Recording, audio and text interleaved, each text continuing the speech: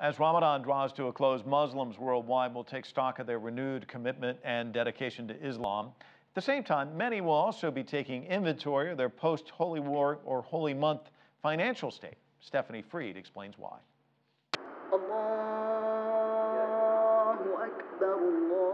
The holy month of Ramadan is a pillar of Islam. Devout Muslims fast from sunup to sundown for 30 days and increase their daily prayer.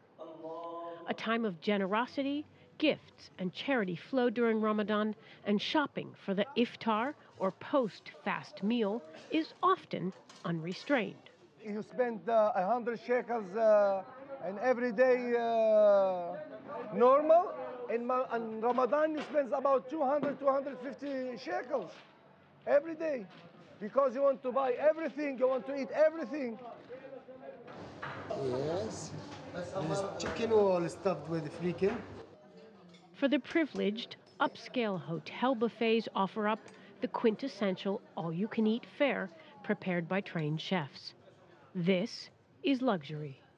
Islam cautions against extravagance, but that presents a conflict during the holy month, also coined the spending month.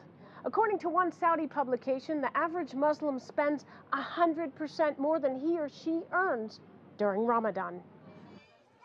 Some, however, don't have the wherewithal for breaking fast in hotels or even buying the basics.